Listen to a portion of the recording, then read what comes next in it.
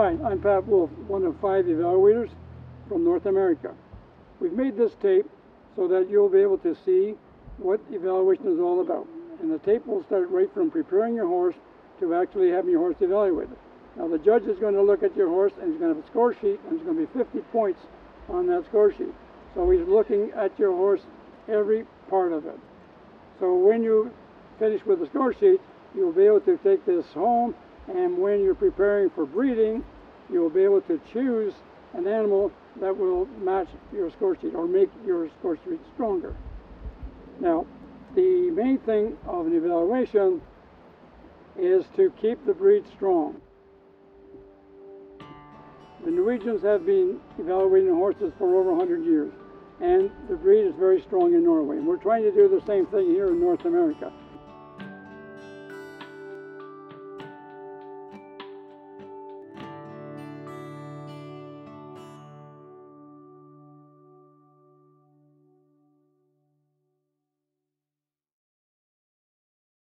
Okay, in order to get a horse ready for an evaluation, it needs to be clean and trimmed, and I will start trimming the mane, and I start from the top. All I'm going to do is just clean this up a little bit.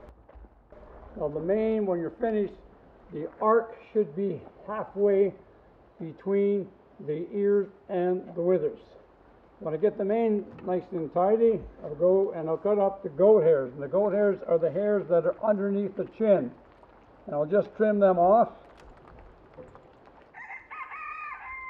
Take all those goat hairs off. When that's finished, I'll pick up the brush and I'll start brushing from the head all the way down the body. And I make sure I do the legs, and also you want to make sure that you do the feathers.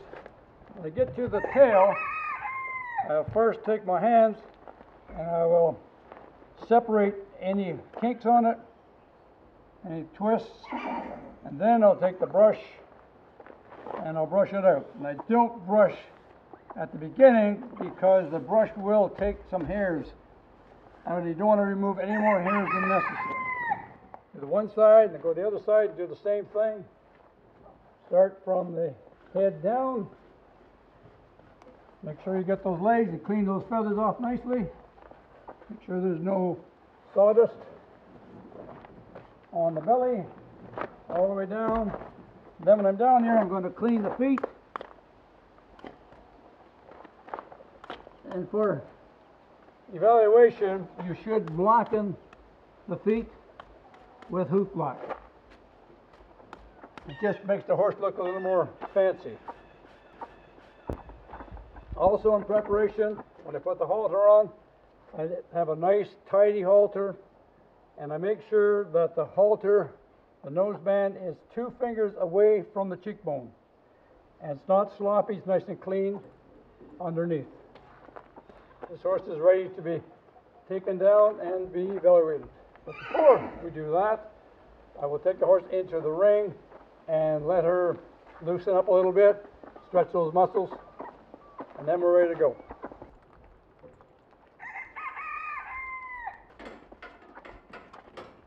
Okay, I'm going to bring the horse into the round pen, and just to get her to loosen up the joints a bit, it's just like a runner. A runner has to stretch, loosen joints up before he starts running. So I'll just get her out of slow trot, and you'll see that her steps are quite close, because she is a little bit stiff, just came out of the barn. And then I'll get her going a little faster, and now you'll see that she's stretching a little bit more. The back foot is landing where the front one was. And just to give a little bit more exercise, I'll put her into a canter. Canter. And this way she loosens up the front end and the back end at the same time. Steady. Steady.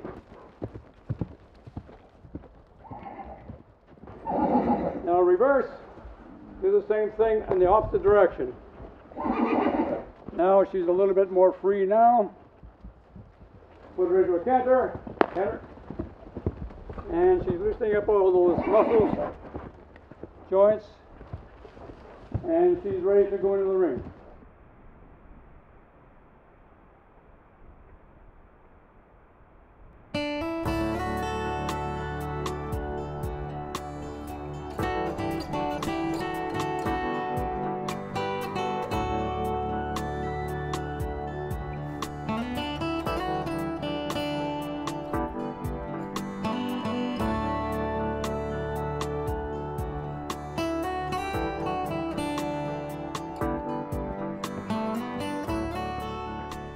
Okay, the horse is being brought in and it's standing on a piece of plywood. Now we're using a piece of plywood now because what it does, it makes it equal for all horses that are being evaluated. Sometimes the ground is uneven and you get a different angle view of the horse's feet compared to its leg. So when a horse is set up, the very first thing we do, we start evaluating the head.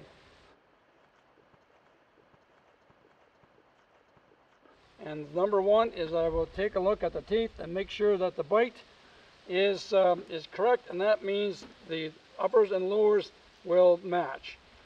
Then I will look at the profile of the head, and I'll look at the proportion. Now the proportion in length means that it has to be proportional for the whole body of the horse, and I can do that by just measuring the horse's head from his poll to the tip of his nose, and this horse is reading 22 inches. Now proportionally, the neck should be approximately 1.5 times the length of the head. So I will measure that, and that should be 22.5 is 11.33 inches. So from the poll to the tip to the middle of the withers is 33 inches.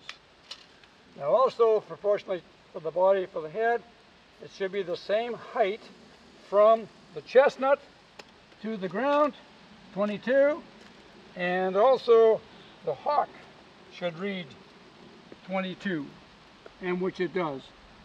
Now, it's very important that these measurements are the same on these legs, because if one leg is longer than the other one, the movement will not be as great. Also, the head should be from the hock to the stifle should also be 22 inches. Okay? So it's very important that the head does balance the whole animal. Now also on the head we have to look at the eye set. See that the eyes are on the side of the head, because this horse has to be able to see someone from behind. And if I go behind the horse, I should be able to see both eyeballs at the same time. But I also check to see how wide the forehead is, and the eyes are set to the side. And I'll check the profile of the head. There should be straight or a nice small dish. And this horse has a slight dish to her face. Then I will look at the nostrils. The nostrils should be large, and this is necessary for the horse to get air for breathing. And I check the muzzle, make sure that the lower lip is not past or underneath the upper lip. And I'll look at the jowls. It should be nice and large, and they should be separated, not dished in. You should be able to see them again. Looking at the front of the head, I should be able to see both jowls at the same time. The ears should be proportional to the head, and again, that is the ear shouldn't be too large or too long or too small, but it should be wide so that the horse can hear. It should be nice and wide here so that the horse will be able to hear all sounds. Generally speaking, this is a typical Fjord head.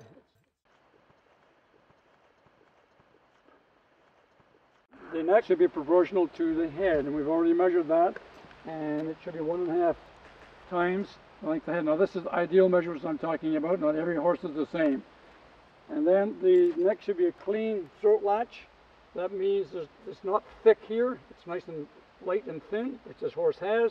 And then there should be a clean underline, and that means a straight line from the head to where the neck attaches onto the shoulder. Now the attachment on the upper part of the neck should come from the withers right onto the neck in a straight line. This horse has just a slight little dip here, but the underline is very nice. It ties in above the point of the shoulder, which is also very good. The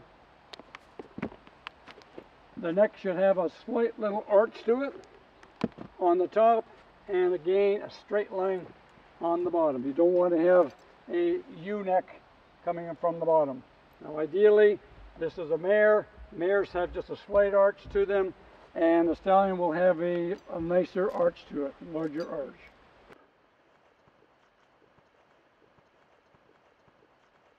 We'll go on to the body, and the body to start off with proportionally should be cut into 3 blocks. It should be the same distance from the point of the shoulder to the withers, from the withers to the point of the hip should be the same, and then from the point of the hip to the buttock. It should be a nice clean top line, comes smoothly from the withers right around the rounded croup, and then the other underline should become a straight line, and then turn up slightly as you get to the gaskin area. This horse is up a little bit. She could be a little bit lower, but the advantage of being up is that there is lots of room for this leg to move. So when she trots, you want that leg to move out. The chest should be nice and wide, and there should be lots of room between the legs. This horse is a little bit narrow, and I'd like to see a little more space between the legs.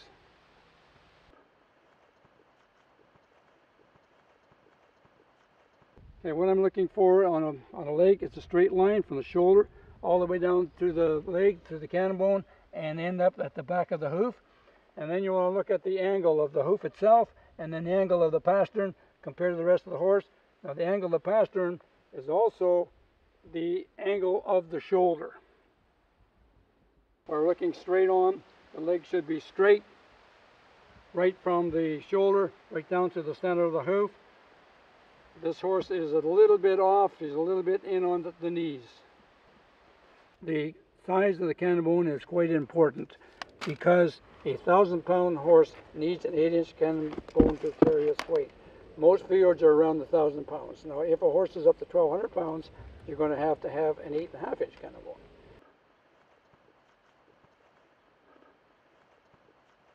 The back leg should be straight line from the center of the hip down through the hock, down to the pastern, and the hind legs are slightly turned out on all horses. Okay, to check the leg, it should be a straight line from the buttock straight down to the cannon bone to the ground. If the cannon bone is not in this plane, on this line, and if it's ahead, that means the horse has a post leg, and if it's out, that means the horse is camped out. In other words, he's too long in this area here.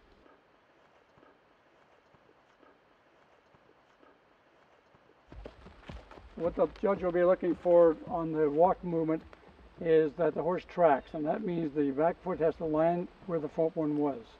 And also on the profile, you want to see that back leg, lots of movement, front, lots of movement, and the back foot goes over the track of the front foot. Coming straight on, we want to look at the front end.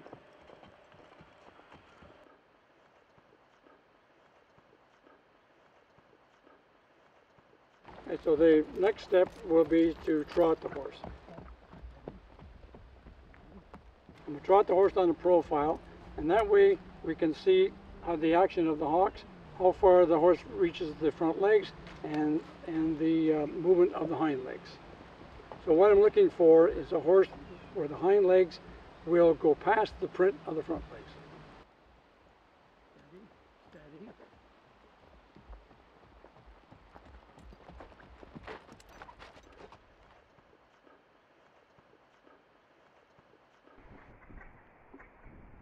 After the walk and trot, the horse is brought back to the board and the judges make their final evaluation. The judges will be looking for the overall impression of the horse and his breed type. The overall impression is based on 3 points: markings, balance and harmony, and condition. Ideally, the horse exhibits the characteristic zebra striping on the legs, has a properly proportioned head, neck, body, and legs. And finally, the coat should be shiny and the muscles well defined.